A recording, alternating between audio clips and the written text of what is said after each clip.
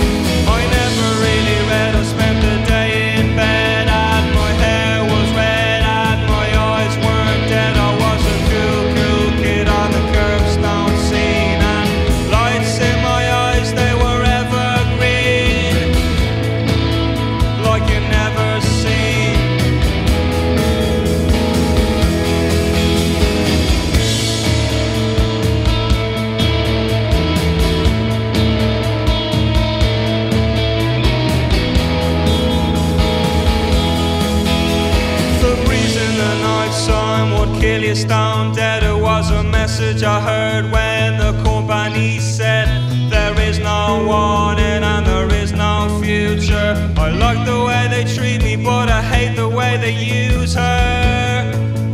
I hate the way they use. Well, I never really read. I spent the day in bed and my hair was red and my eyes weren't dead. I was a cool kid on the curbstone scene, and lights in my eyes, they were evergreen, like you've never seen before. They said the breeze in the night sun would kill you stone dead. It was a message I heard when the company said there is no warning, there's no future. I like the way they treat me, but I hate the way they use her. I hate the way they use. Hey love, hey love, are you hanging on? Hey love, hey love, are you hanging on? Are you hanging on?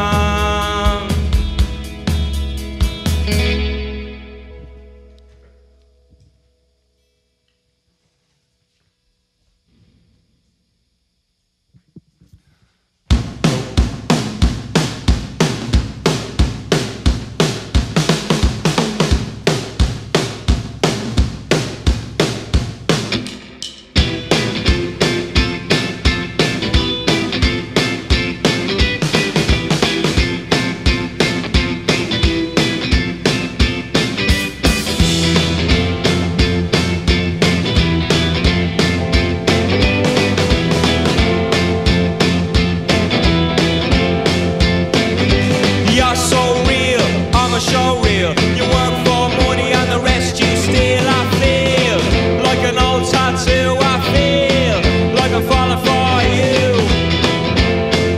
Sha sha sha, sha sha sha, sha sha sha. A car beat this on the wheel of his own car. Heads in the streets, turn cheeks at stars. There's always tears, there's always gonna be tears. There's always gonna be sha sha sha, sha sha sha, sha sha sha, sha sha sha.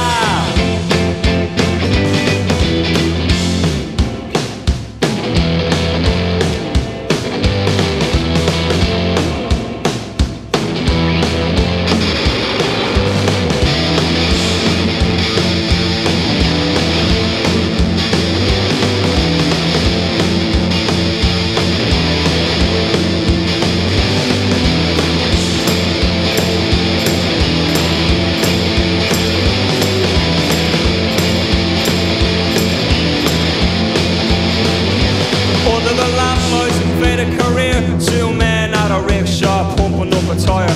Tire and tire and tire and tire. Tire and tire and tire and tire. And now they can't be waiting at invisible gates. Shoulders to the curb, mannequin wretched like a drunken herb. Now here comes the sun, that's another one done. That's another one. Sha sha sha, sha sha sha, sha sha sha. Oh, sha sha sha.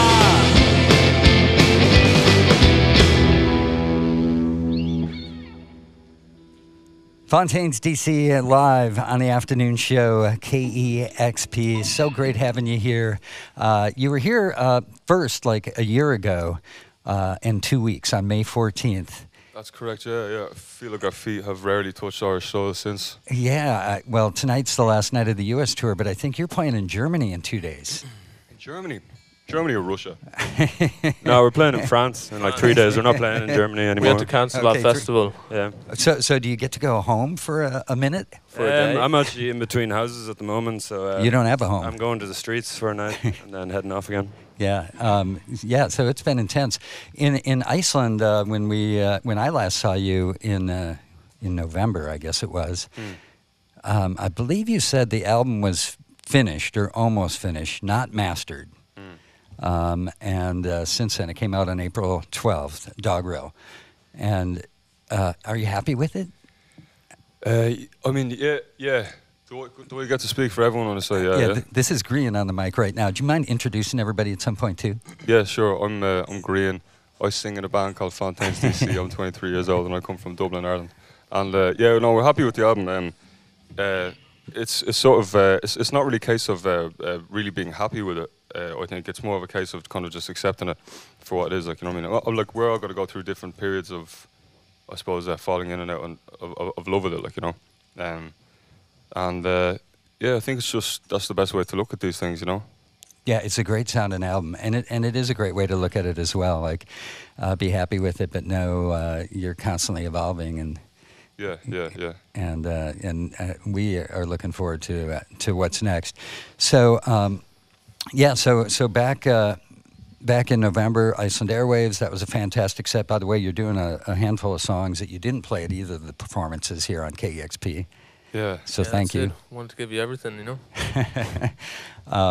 So thank you for that. So last day of the U.S. tour. Yeah, How you holding up? Pretty good actually. I mean, like, there's plenty of sort of like, I mean, there's plenty of nourishment, like, you know, in terms of having kind of healthy sort of like, you know, conversations and good times and stuff like that, you know. Especially when you're on the road with a band like Idols, like, you know. Yeah. And they're very much from the school of kind of like looking after, you know, your own mental health and the well-being of others as well. So it hasn't been the most arduous a tour really, and it has been a lot of fun. The drives have been crazy, but I mean that's about it. Like, you know, I haven't really found myself able to complain for a lot of it. A lot of gigs though, you know. Yeah. How has America been taking that in, the drives and the cities? I try not to hang around after shows to ask them, you know what I mean? But like, they look happy, you know. Yeah, I mean, it's been a good tour. All the gigs have been very enjoyable and all very different. But the drives are absolutely insane. I think we had like one day to do Austin to Phoenix, and that was, so I've like never 20 been in hours. a car for so long, you know. Yeah, you have to get into the zen of it all. Yeah. The zen of it all. So Doggerel sounds like a love letter to Ireland and specifically to your hometown of Dublin. And throughout the album, though, you do lament the effects of capitalism and gentrification and changes to the city. And can you speak for a bit on the potential impact of these changes and how they would affect the scene that you grew out of? Yeah, so I suppose, you know, any sort of any kind of change, you know, change in any form is gonna kind of mess with your ability to comprehend in a healthy manner the situation that you're in.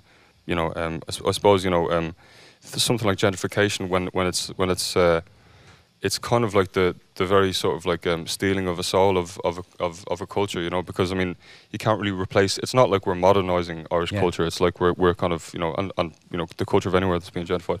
It's not like that culture is becoming modernized, and you know, in some sort of like healthy, you know, the new kids on the block on the planet kind of buzz. Like, it's more just a kind of like a general across the board degression of humanity as it's represented in our buildings and in our streets, and I think that it's just, I mean, it's just what a lot of people, I think a lot of creative people in general sort of strive to hang on to the things that are getting washed away, you know what I mean, whitewashed away, and yeah, so I think it's just kind of a way of coping with all these things is to kind of write about them and document them before they're on their last legs, like, you know. Is that one of the ways that you see of keeping the culture alive?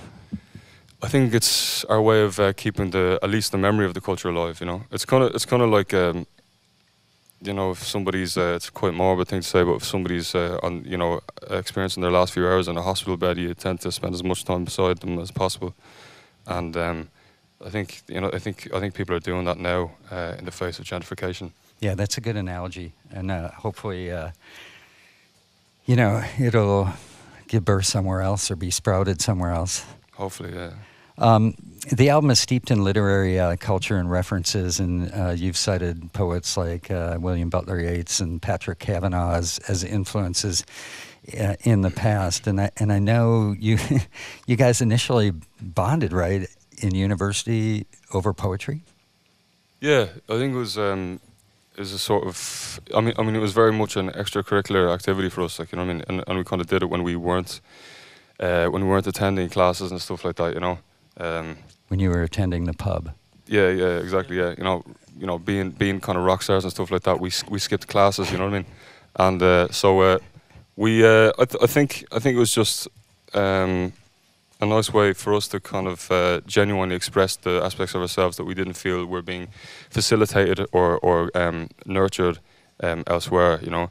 And all of us were highly sensitive to each other's needs in that regard. And so I think poetry was kind of just, I mean, half the time it was just an excuse to talk to each other about how we kind of like felt about, you know, very general issues, like, you know, philosophy and stuff like that. But I mean, it was a great meeting point for all that kind of stuff, and it also gave us something to be competitive about, without being too kind of egotistical about it. Because at the end of the day, we were expressing ourselves, you know. Yeah, that to me just sounds like a really super cool, like, wonderful thing to do. Well, you're always welcome. No, I'd love to. And so this was even happening before you guys decide to start a band? It kind of happened, you know, alongside it.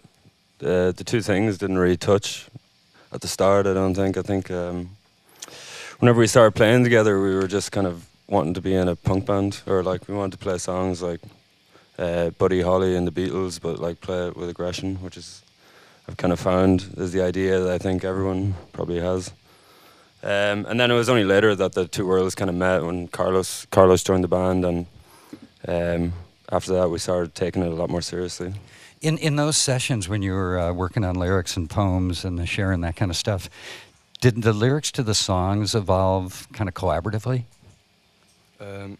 Most of the lyrics in this album are my work. Yeah. But I wouldn't have had the impetus to sort of get up and write them if I hadn't known these lads and what they were writing, you know, themselves and what they're bringing to the table.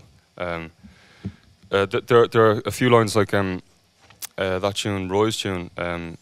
Roy is actually a nickname we had for Curly over there because he used to wear corduroys. And so we just called him Roy, and then Roy's tune was the tune that he brought to the table. So he wrote one verse for that, and then I had to finish the song, which is a bit of a strange thing to kind of pick up where someone else leaves off, but it was actually really, really nice, you know, because it was a genuinely collaborative experience, you know. Yeah, should mention that last set you heard Sha Sha Sha, Roy's tune, and the Lots, all on the debut album Doggerel, which the title itself is an homage to literature. Doggerel, a form of working class Irish poetry. I don't think a lot of folks in the U.S. would know what that is. Do you mind just talking about it for a sec? Do you want to explain it, Diego? Yeah, sure.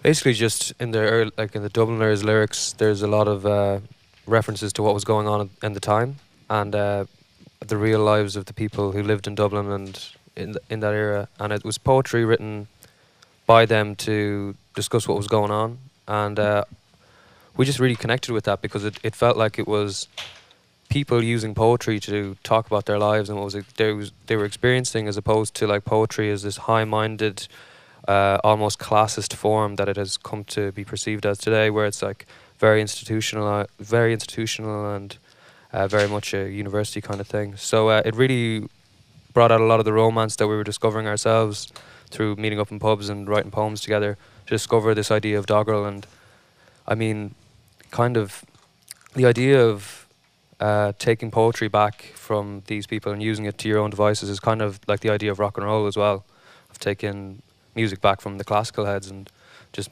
expressing yourself. And so it just like fit as a name really well then when you bring it all together, you know? Yeah, merging the two and continuing a literary tradition, but making it accessible through maybe the style of the writing, but also the music itself.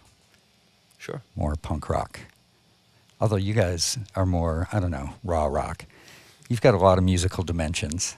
Thanks very much. As do you. Thanks. When things get sort of, I don't know, categorized like, oh, new punk rock, I mean, it always seems like a bit of a disservice to me.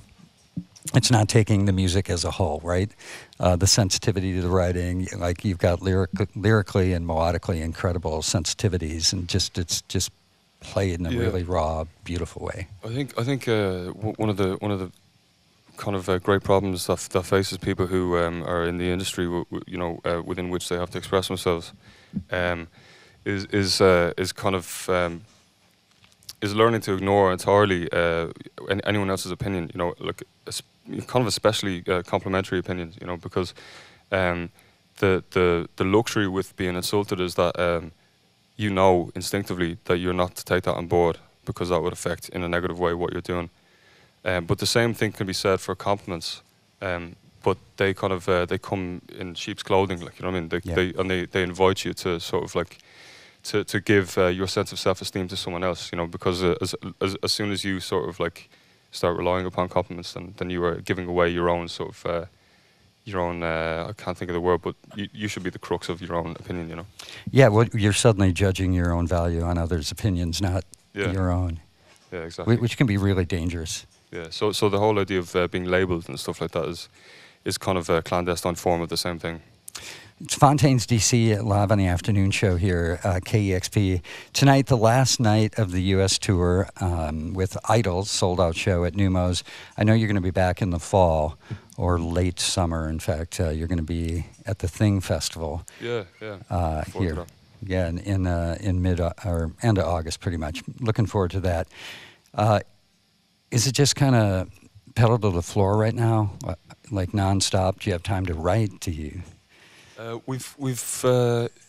mean, we always find time to write, in some respect. But I mean, a lot of our writing is done just sort of in sound checks and stuff like that. But we are still, in a sense, we are still garnering inspiration all the time, Yeah. And it can be challenging sometimes when your whole world is the inside of a van to a bar, to the inside of a van to a bar. Yeah. The bar, by the way, which I'm referencing, is the bar that we're playing at. I'm not just talking about driving around to different bars. But yeah, I think as long as we have each other, and as long as we have books in the car and music, that we're still excited about, then I don't think we'll really struggle, because we've always had to write anyway, out of necessity. Yeah. Have you been writing and working any new songs into the show? We have, yeah, we have. Cool. Yeah. I mean, I'm not gonna tell you much more than that, but yeah, we have. I can't wait to experience them tonight at Neumos, Fontaines D.C, along with Idols. How about a couple more songs? Sure, yeah. What are we playing next? Dublin, yeah. Awesome.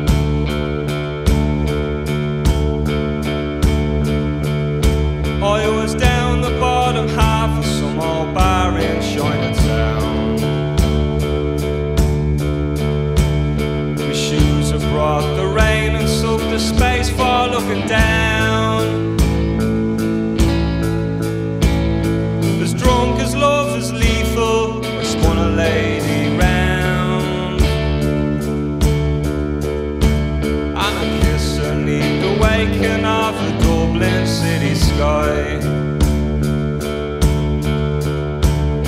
She threw her shoes into her bag and danced just like a dream. Her face is rubied up just like no sun I'd ever seen. She said I was a phony, I said I could be me.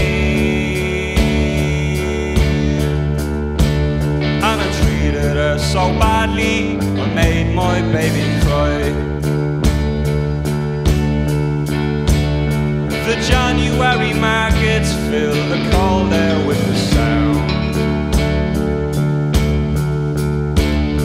The boys are full of laughter and their pocket with the pound. And in the foggy dew I saw it throwing shapes around.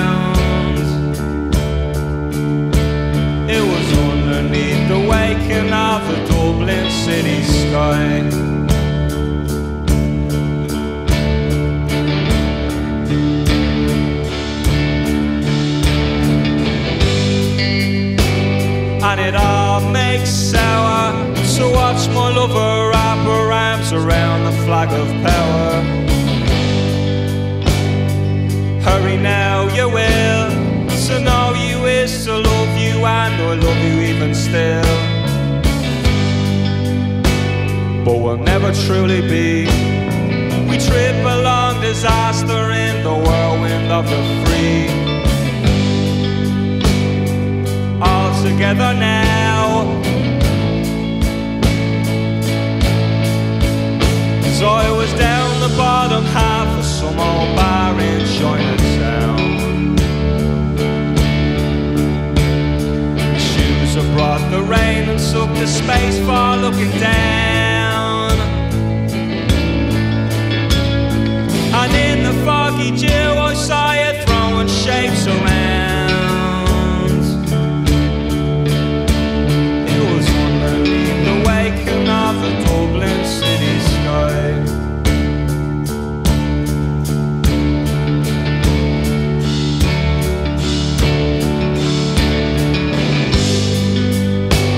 And it all makes sour to watch my lover wrap her arms around the flag of power. Hurry now, you will. To know you is to love you, and I love you even still. Ah, but we'll never truly be. We trip along disaster in the whirlwind of the free. All together now.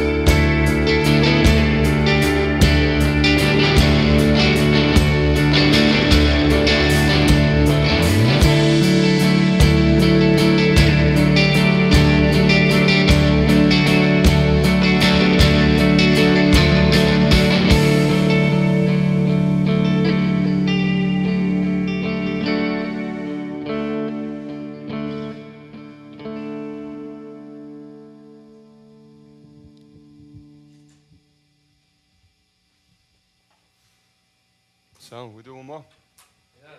Be too real if you did. That was bad. Fontaines D.C. live on KEXP.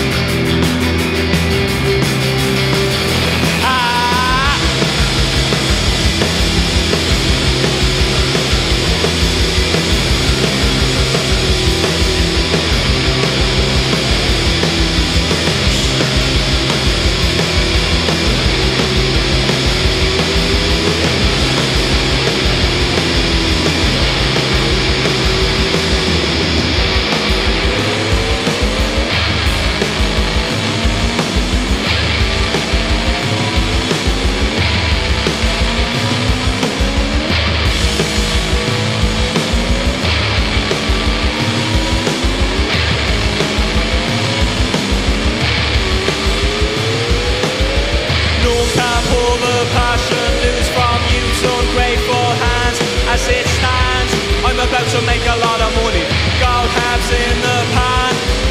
No can revolution lead with selfish needs aside. As I cried, I'm about to make a lot of money. gold halves on the side. Is it surreal for ya? Is it surreal for ya? Is it surreal for ya? Is it too real? The winter evening settles down. The bruised and beat up open sky, 6 o'clock, the city in its final dress. And now a gusty shower wraps the grimy scraps of women knees all about your feet. And then the ringing of a twitching hand. 6 o'clock, 6 o'clock. Is it surreal for ya? Is it surreal for ya? Is it surreal for ya? Is it too real? Is it surreal for ya? Is it too real for ya? Is it surreal for ya? Is it too real for ya?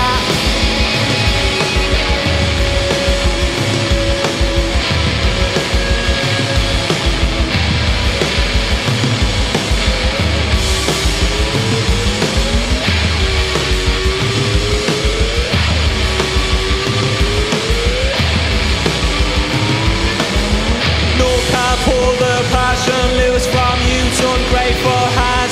As it stands, I'm about to make a lot of money. Gold halves in the pan. No can revolution lead with selfish needs aside. As I cried, I'm about to make a lot of money. Goes around and around and around. Oh yeah, for ya. Is it surreal for ya? Is it surreal for ya? Is it surreal for ya? Is it surreal for ya? Is it surreal for ya? Is it surreal for ya? Is it surreal for ya? Is it surreal for ya?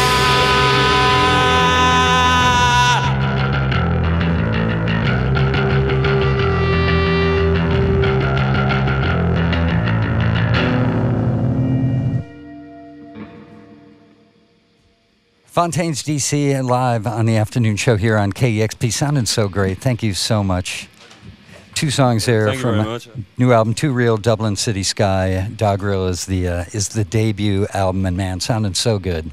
Thanks for having us, man. You bet, and thanks for all that you've done. 3 performances now on KEXP. We absolutely love you, so thank you. Best of luck. Have fun tonight with Idols at Numo's sold-out show. It's going to be great.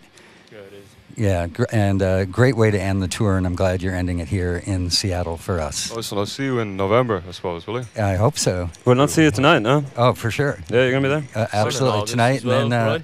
and then come by tomorrow. You're going to be hanging out. Idols are going to play the Gathering Space. We don't have anything to do tomorrow, do we? No. Tomorrow during the day, yeah, we'll do that. Start in the morning. Cool. So I'll see you tonight. See you tomorrow, and see you in November. Sound, Kevin. Yeah, thanks again. And huge thanks to the KEXP audio video team, Kevin Suggs on sound, Matt O on the board, Kelsey, Matilde for helping out. And thanks to all the KEXP donors who make in-studios like this one with Fontaines D.C. possible. It's KEXP Seattle.